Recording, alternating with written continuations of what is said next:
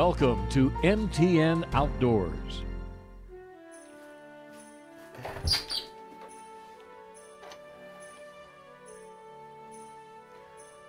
What are you doing here?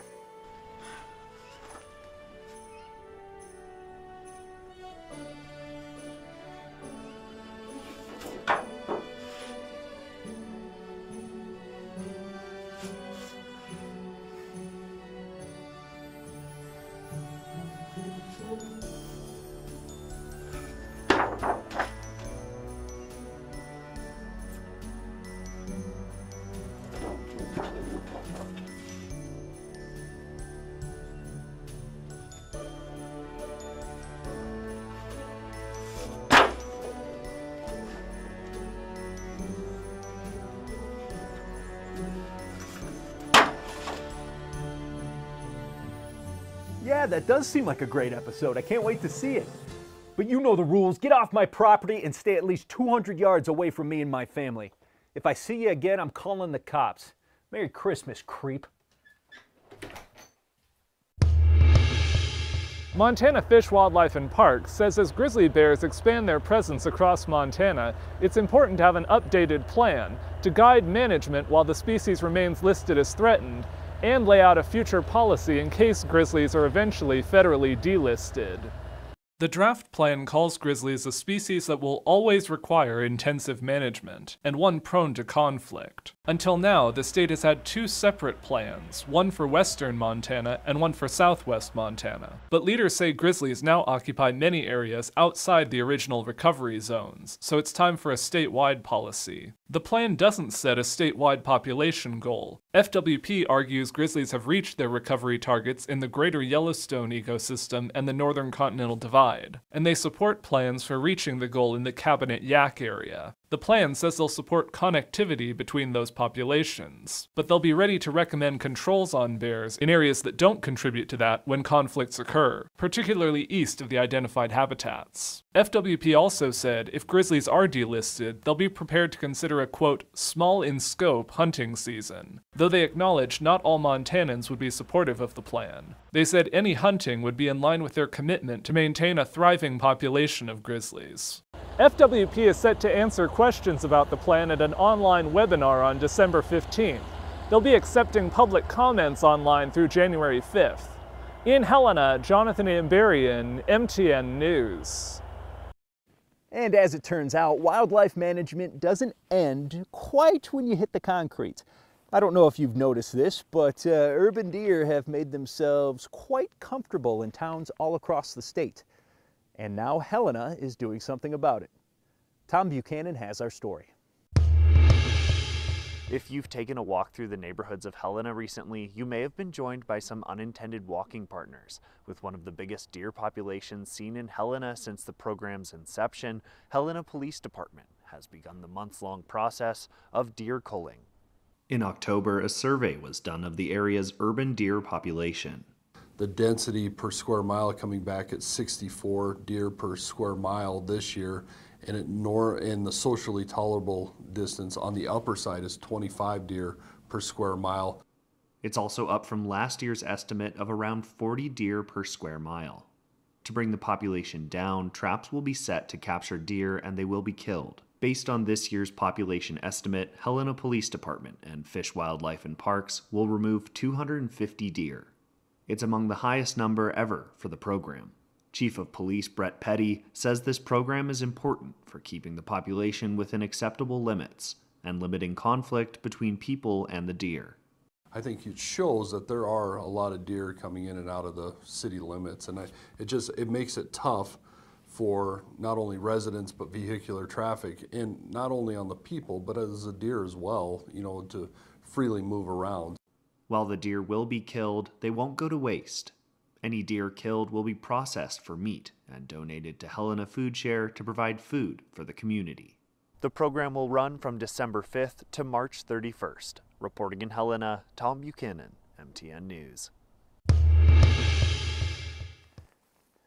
Elsewhere in the capital city, the tradition of decorating trees along some of our more popular hiking trails has really taken off in the past few years. But what started out as a fun thing to do with the family during the winter has quickly quickly turned into a headache. There is a solution though, and for those answers, we'll send things back to Tom Buchanan. In years past, the decoration of trees along the trails on Mount Ascension and Mount Helena have created a bit of a litter problem. But this year, the city of Helena is working to keep the Christmas spirit alive with the goal of keeping the areas free from litter.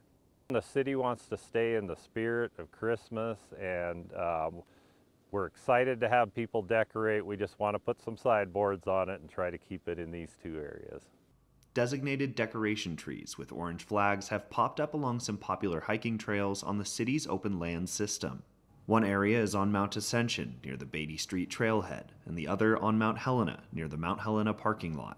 Well, we chose the area on Mount Ascension because it had been the most popular area, and then we just picked a logical site on Mount Helena that was real accessible for everyone. This is in response to randomly decorated trees throughout the mountains around town and the subsequent littering that can occur.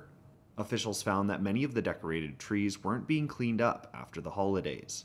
For example, last year more than 30 trees were decorated. The city says they had to clean up many of them. The reason we've asked people to stick to these areas is if we come in up here after the 8th of January and the decorations are not removed, at least we don't have to canvass the entire mountain looking for decorations. That's why they're trying this new approach. It's a way to keep the decorated trees consolidated for easy cleanup while still celebrating the holidays. The city is asking that no glass ornaments or tinsel be hung up. They highly encourage biodegradable decorations like dried cranberries. The city is asking that all decorations be cleaned up by January 8th. Reporting in Helena, Tom Buchanan, MTN News. And stick around, everybody, because when we come back, we'll head out here to the hard water and see how ice anglers are getting a little refresher course on how to catch some fish, stay safe, and have a little bit of fun this winter. There's plenty more MTN Outdoors to come right after this. Welcome back, everybody. As temperatures continue to absolutely plummet all across the state, a lot of people out there are starting to think about ice fishing. And as bodies of water like Lake Helena here start to really freeze over, now is the perfect time to brush up on some of those ice fishing basics, including ice fishing safety. And it's also a good time to remember that our first responders are doing the same thing. MTN's Kiana Wilson starts things off for us. Ice fishing is a tradition that families across Montana enjoy. It's fun to get out and experience the Montana winter, but there are many things to learn before you head out to the lake. Safety is so important when it comes to ice fishing or anything outdoors. You owe it to yourself and your family to take the time and think about it and prepare and prep. Safety and gear seminars, like the one held at Snappy Sports Center in Kalispell, are a free way to learn all you need to know about fishing. I think it's important because it helps educate the community. Also, you know, Montana has awesome resources, and starting with its water tributaries. It's there for our use. It's Montanans, and that's what it's there for. And we should utilize it as much as we can. The biggest safety concern with ice fishing is the thickness of the ice. Fishermen can utilize online resources as well as local fishing shops to check ice conditions before heading out. If you're going with the family, most importantly, make sure they're going to be comfortable and warm. Fishing can be as competitive as you want it to be, but most importantly, make it fun for everybody in the family and enjoy it. Whether you're out there making snowmen or having snowball fights or whatever, just have fun out there and enjoy it. Fishing is a great family pastime and a way to get kids excited about the outdoors, even during the winter.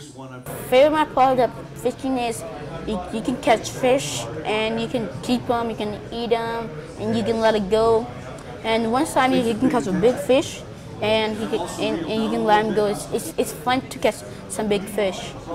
While fishing can be a serious sport, sometimes it's just about the bite. I do not discriminate against any fish that wants to bite my line. In Kalispell, Kiana Wilson, MTN News. At Spring Meadow Lake on Tuesday, Helena firefighters practiced the critical skills necessary to quickly and safely navigate the ice in an event of a winter rescue. With all the proper safety equipment, Helena firefighters took turns jumping into the frozen lake and pulling each other out to safety. We train things in a consistent way and coach our members to do things a certain way so that when it comes time to do it, they remember it, the pressure doesn't take away their ability to do the work. Ice rescues are not common. Making this type of yearly training critical is to keep their skills sharp. It's an infrequent thing that happens, but super dangerous. There's a lot of time when you hit the cold water to get you out of there, so we need to be ready. There are some things you can do to increase your chances of survival if you do fall through the ice. You need to hang on to the edge of the ice the best you can, and you know, so that so you stay above the water. We want you to stay above. Battalion Chief Corey O'Brien says that checking the weather and ice is a must if you're doing anything over a large body of water. Spring Meadow Lake, for example, has springs underneath it, and it'll make thin spots in different parts of the lake. So you just need to be aware that ice conditions are changing depending on the weather. It doesn't necessarily mean that because it's cold like it is now that the ice is thick. And that goes for all the other waterways around Helena. The Helena Fire Department does this training every winter to make sure they refresh their memory on their ice rescue routine. In Helena, Ryan Berg, MTN News. And if your winter activities don't involve the ice, then maybe the mountains are more your style. And MTN's Sean Wells has you covered. First, with a preview of Blacktail Mountain ski season, which actually kicked off last weekend, before he skates on over to Whitefish to see just how important that ski resort is to the town's economy. It's Christmas Eve for skiers and snowboarders at Blacktail Mountain Ski Area as the mountain officially opens up on Saturday, one of the earliest opening days on record. Conditions are excellent. It's been a long time since we've opened with this much snow. We're really excited about it. It's been 10 years. I looked it up, but 10 years ago we opened on December 10th, and here we go again in our 25th season. We're going to get an early opening, so we're excited. Blacktail Mountain Ski Area General Manager Jesse Wood says only the Olympic and Thunderhead chairlifts as well as the handle tow will be running this weekend. She expects full operation by next week. The following Friday the 16th, we'll open up the whole mountain. We'll go 100%. Jesse says one new item this year will be a reloadable lift ticket with the hope of getting skiers on the hill as quick as possible. Once you have that card, you can skip the lines entirely, load your card online, and go skiing. So we've done a lot of things to try to improve the experience here and continue to be the place with no lines. With no man-made snow, Blacktail relies on Mother Nature to get the job done. The upside down mountain gives us the ability to open, you know, because we're at the top and going down. The best snow's at the top, and we have a midway station at Thunderhead, so we can open just the top half of our ski area and still be skiing on good snow. Jesse says 25 years in business wouldn't be possible without the passionate skiers and boarders that call Blacktail home. We are a community ski area, and we feel the love of this community in a big way. At Blacktail Mountain Ski Area, Sean Wells, MTN News.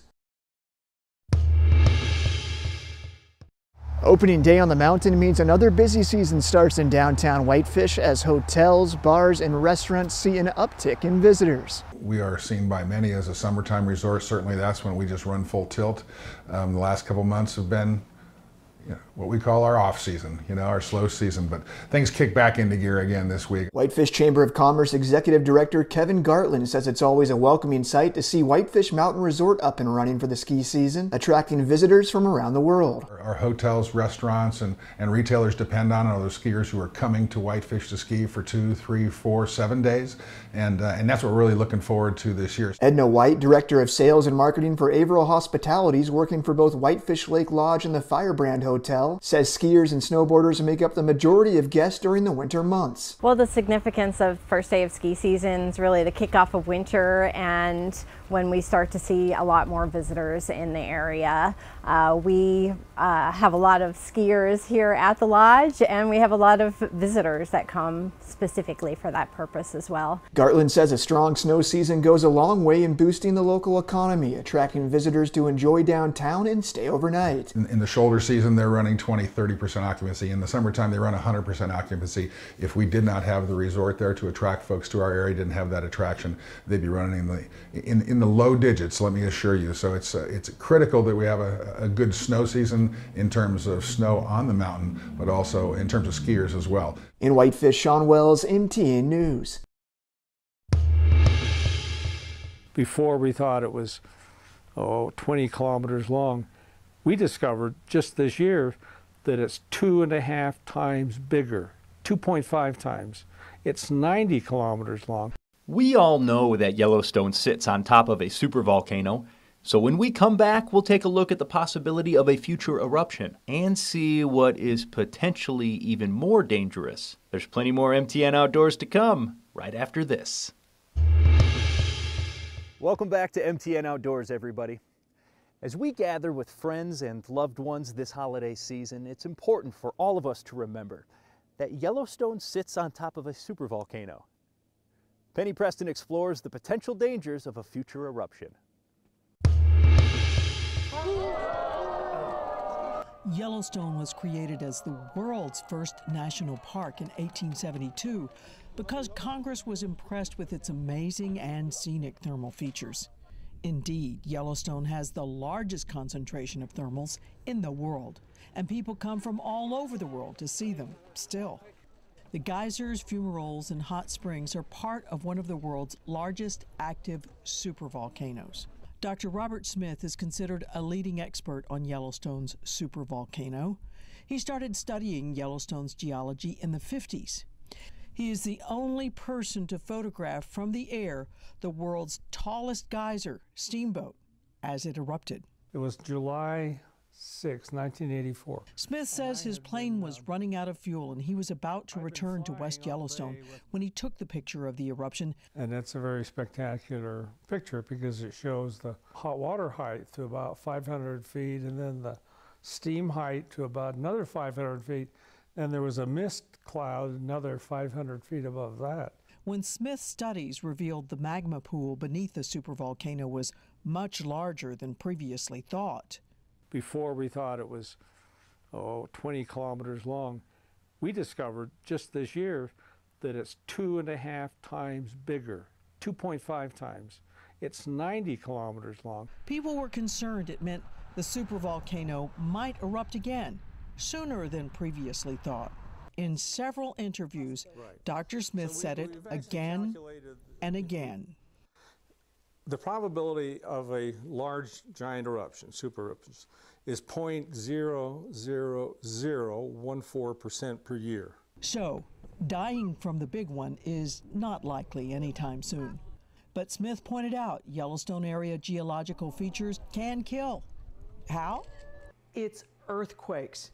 Dr. Smith says a magnitude 7 earthquake hits the area every 700 to 1,000 years. 1959, the Hibgon Lake earthquake ruptured only a fault was 40 kilometers long. It killed 28 people. But these things dominate the hazard. They are 95% of the total risk of Yellowstone.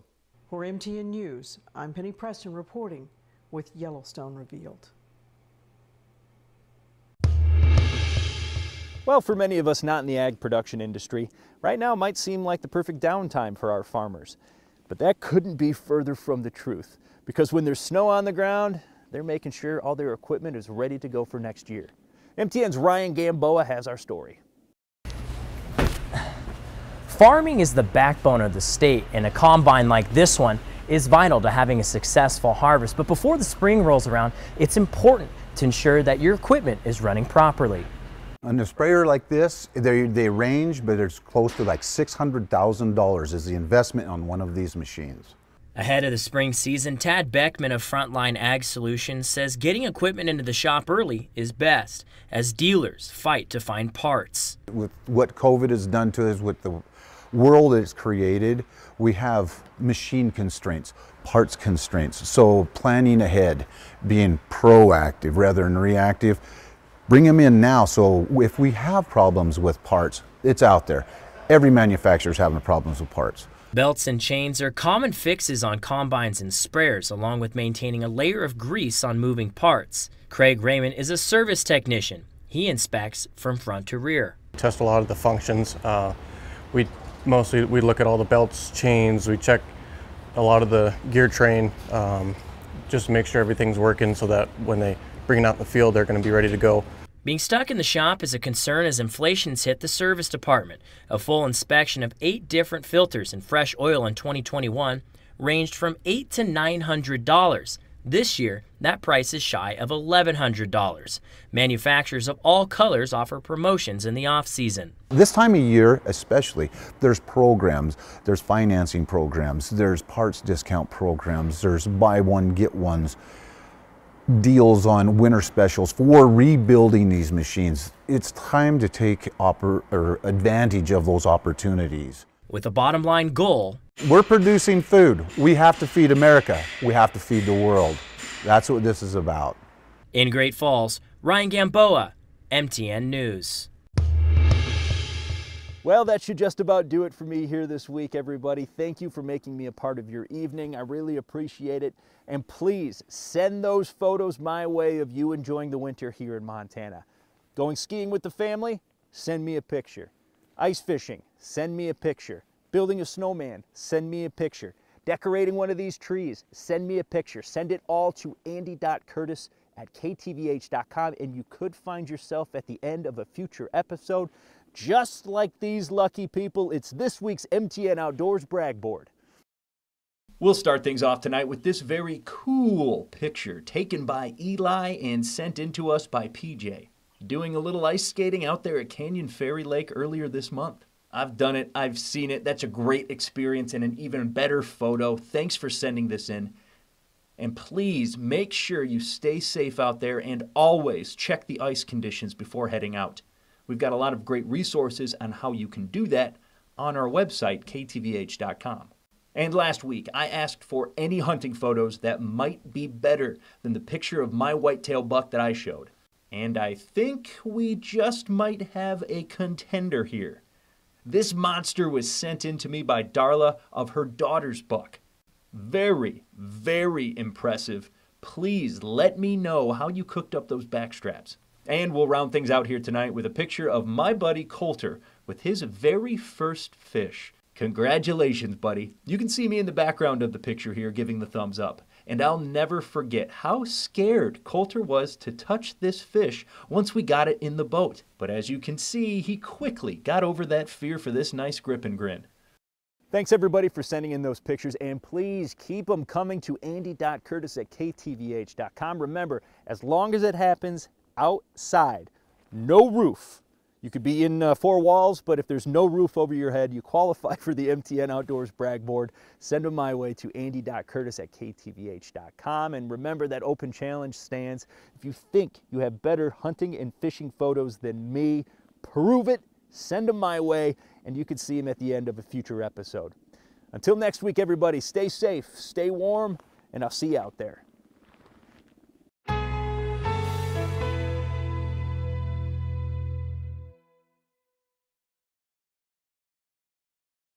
MTN, Montana's news leader.